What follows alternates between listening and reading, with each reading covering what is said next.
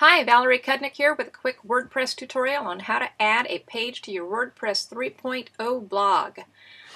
Your website has two ways once you're in the dashboard to add a new page. We have the option up here on the right hand corner. All I did was mouse over that and this popped up.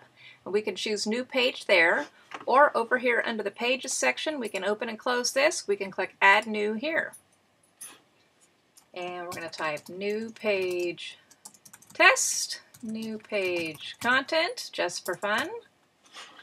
And over here we have the page attributes. Typically when you're adding a page to your website after it's been set up, you're not adding a top level navigation. So now you can tell it where under the regular navigation you want this page to go.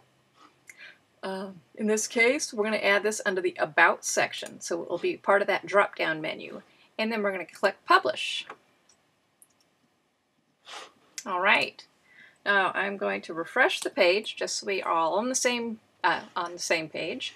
I'm going to go to About. Now what you're going to see is it is not here. Oh my gosh, what happened?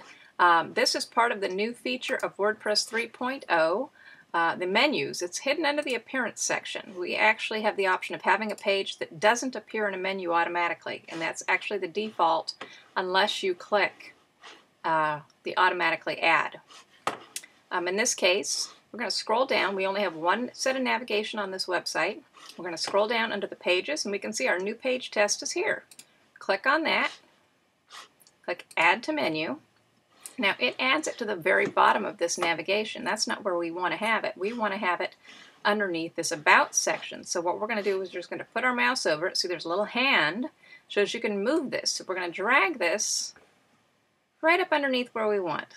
And let's say we want it right here, after covenants and restrictions and before the map of Larkspur. Then all we have to do is click Save Menu. We'll go back to the site, click Refresh, and now our menu is right there. Our page is in there.